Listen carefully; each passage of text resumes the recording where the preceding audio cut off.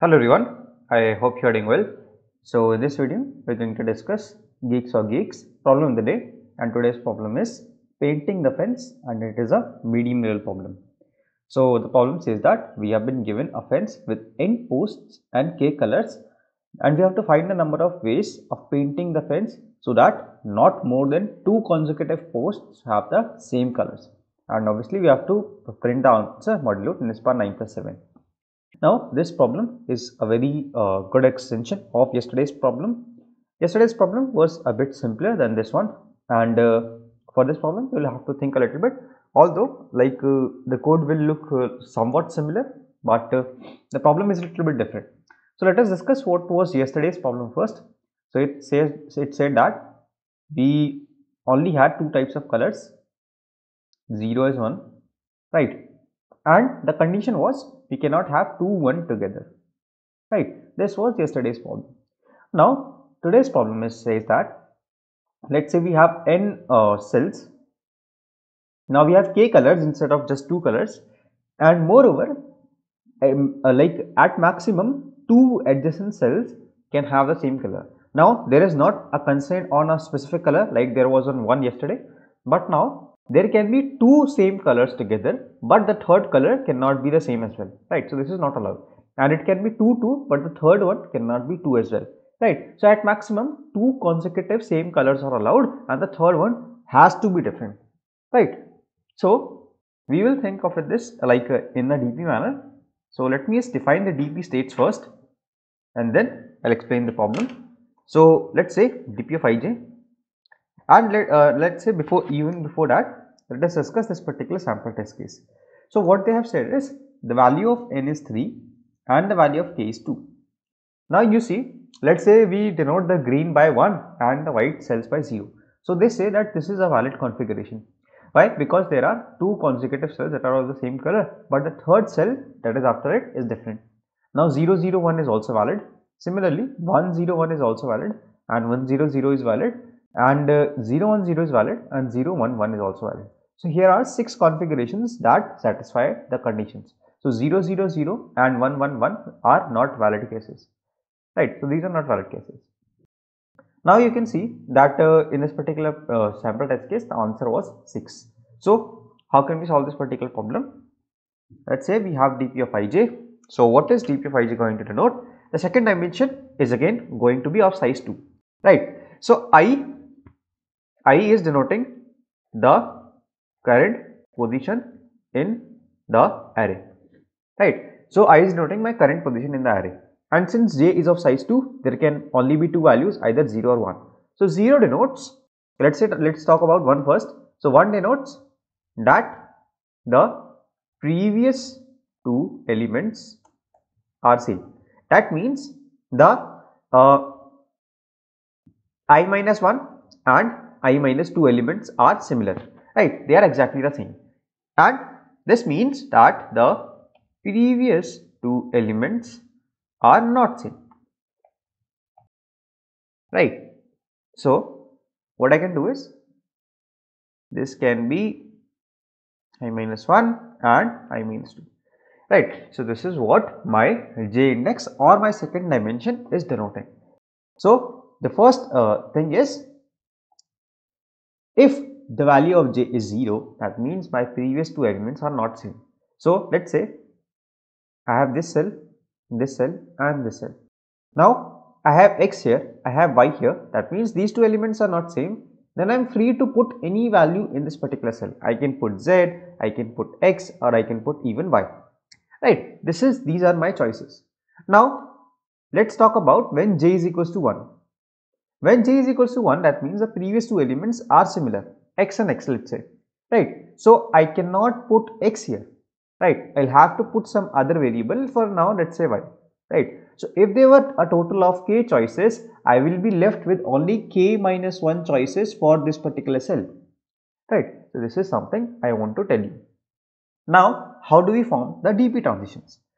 So we are going to form the DP transitions for, let's say, j is equals to 0 first.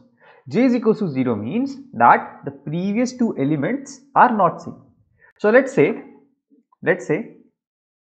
this is x and this is y, and I decide to put a y here as well, right. So for the next element, that is the I plus 1th index, the previous two elements are going to be same, right. So if this is I and I decide to put the same element that was in the last position at I minus 1, so for I plus 1, these previous two elements are going to be the same. So now here I'll have to write that dp of ij is equals to dp of I plus 1, and now the previous two elements are same, so I have written it like this, right. So I have taken the same element that was present on I plus 1, and for the next index the previous two elements will become same, so I have to mark this as 1.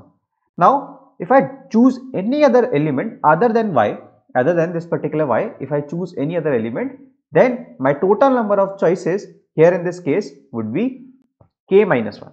So I'll have to take plus k minus 1 choices and dp of I plus 1. Since now the previous two elements are not same, so I have to take 0, right. So, and again I can take the mod of this whole value. Let me just put this into the brackets, right. So I hope that you guys were able to understand this particular part. What I am doing is, I am currently at position I. Let's say the element at I plus 1 was y. So I decided to choose the same element, so I only have one choice in this particular case.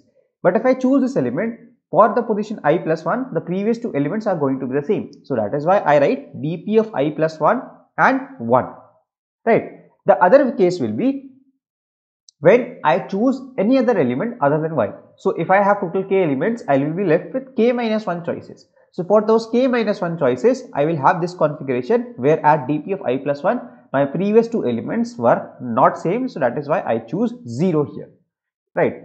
Now talking about when j is equals to 1, right. For j is equals to 1, you obviously don't have any choices because you cannot take the same element that was taken previously.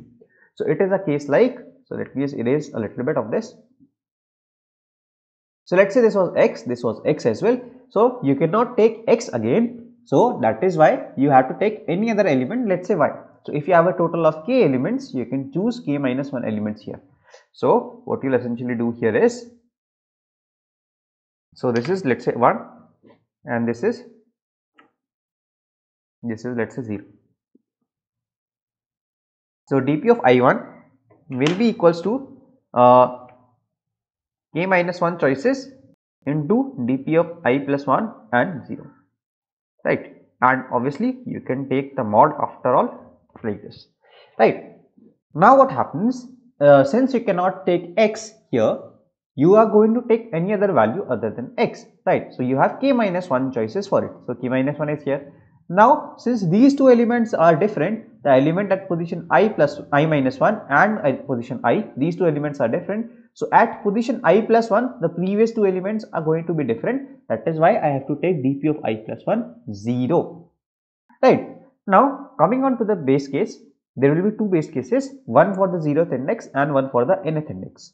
Since at the nth index I have exhausted all the tiles or all the positions, my answer is going to be 1, or it is denoting that I found a valid configuration. Now at position 0, since there is no previous element, I can take any k choices here, right. And even after taking any k choices, my previous two elements will not be the same, right. So what I am trying to say is that for the first, let's say these are some elements, right. So for this particular position, there are no two elements, there is only one single element. So even if I have k choices, I can choose any element here. My dp of I for this particular position will always have to be dp of I0, right, because there are no two previous elements only, right. There is only one element, there are no two elements. So this value, the j index for position 1 can never be equals to 1, right. So that is what I wanted to say, that you will have to deal this case when the position is 0 separately. So you cannot write it like this, right, in this particular manner. Why? Because dp of position 1 will never exist. What was the condition for this j index to be 1?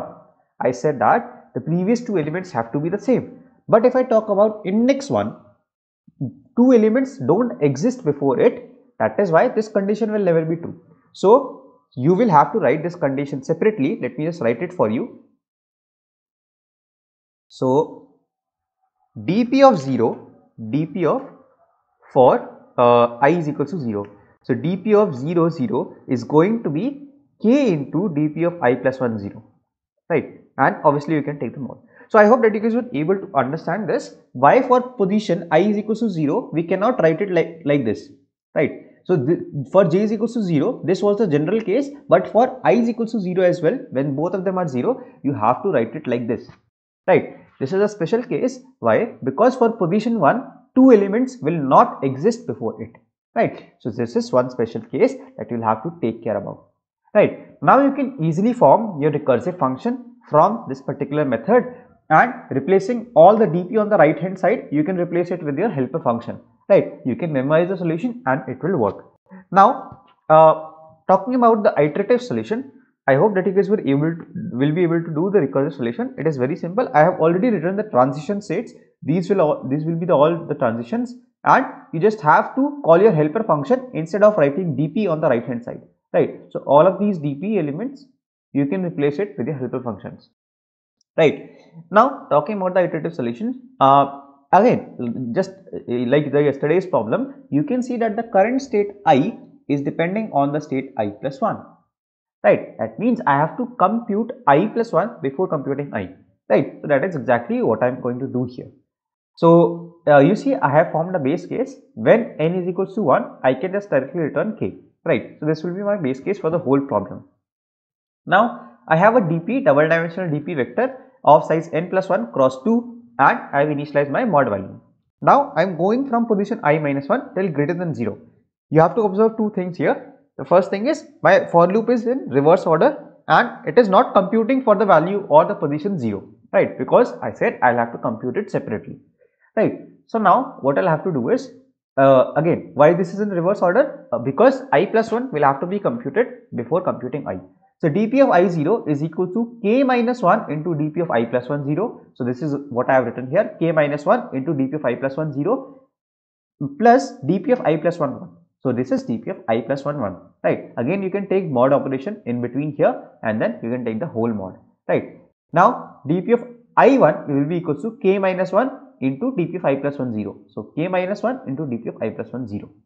Now at the end I can just return dp of 0 0 as k into dp of 1 0. So here you can see dp of 0 0 is k into dp of I plus 1 0. So I plus 1, basically if I is equals to 0, then this whole will be 1 only, right? So I can write it like this as well, right? So this was the whole solution, and now you know why we are solving this problem in this particular manner. Talking about the time and space complexity, again you can see that space complexity will be n into 2, so this is roughly n only, and the time complexity is also n because we have this one single for loop here, right?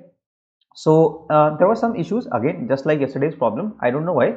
So if you see that this code, these codes are given TLE. So if I open this particular thing and you see this is the same code that I have written right now, I have made no changes, and if I open this one, this is getting accepted, right? So I don't know whether this is some issue with the GOG server or their timings, but the same code is getting accepted sometimes and sometimes it is getting TLE. So if you get TLE, I highly recommend you to submit it a couple of times. I am submitting it right in front of you. So you see this time it got accepted.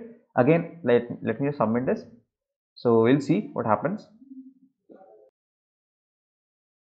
So you see this time it got TLE. So I'm not changing the code. I'm just submitting it again and again, and sometimes it is getting accepted, sometimes it is not. We know for sure that our complexity is correct, and we know that it is working under the desired complexity.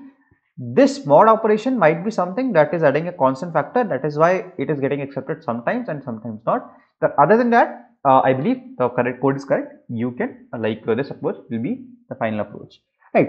So I hope that you guys were able to understand the solution. If you guys did, then consider dropping a like on this video, and don't forget to share thoughts in the comments, because your engagement with this particular video really helps the YouTube algorithm to understand that this video is actually helpful for you, and it will be able to reach much more people like you to keep solving new problems, right? So that is it for today. Till the next video drops, keep coding, stay safe, bye bye.